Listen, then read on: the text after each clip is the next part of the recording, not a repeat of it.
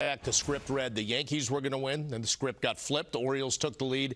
But when things go awry, you know what you do? You bring in Aaron Judge to punch up the script. Yeah, and the author says, I think I'm going to have a mighty swing from Aaron Judge to end this. And you're exactly right, Bob. The Yankees started out feeling so great about this game, 5 runs in the first inning, but then it started to tilt toward a night of depression for them because Loaisiga gave the lead back in the 8th inning, allowing a 2-run home run to Severino. But some smart at-bats by the Yankees in the 9th.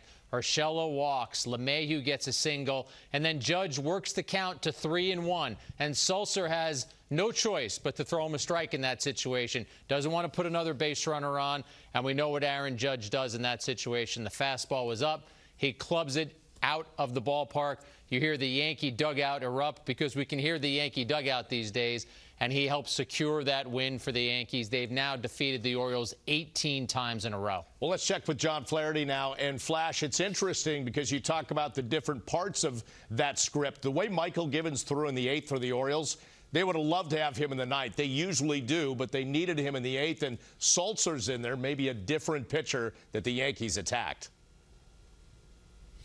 Yeah, and Aaron Judge really saved the night for the Yankees because this would have went down as a really bad loss when you're winning 5-0 in the first inning and you can't hold on to that lead and win the game. And also your manager would have had to answer some questions and probably still will on why Tommy Kahnle wasn't in the game in the 8th inning or at least warming up. So that one swing of the bat from Aaron Judge against Sulser. And Jack, I might disagree with you a little bit. I don't know if you can throw a fastball right down the middle, 3-1 to Aaron Judge when you have Tyler Wade coming up next. I know there's only one out. I know it's first and second, but you got to be able to throw a breaking ball for a strike and a fastball count at the big league level. He didn't do it. He went right at Aaron Judge, and because of that, Aaron Judge saved the Yankees tonight.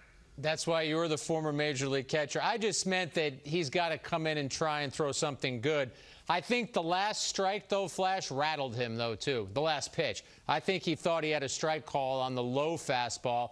He decided to elevate it a little bit, and Judge just destroyed it. You're right, with Wade on deck, that enters into the situation. We were talking in the studio here.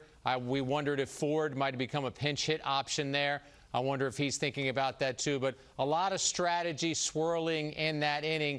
Judge is the guy you don't want to let beat you, and they let that happen.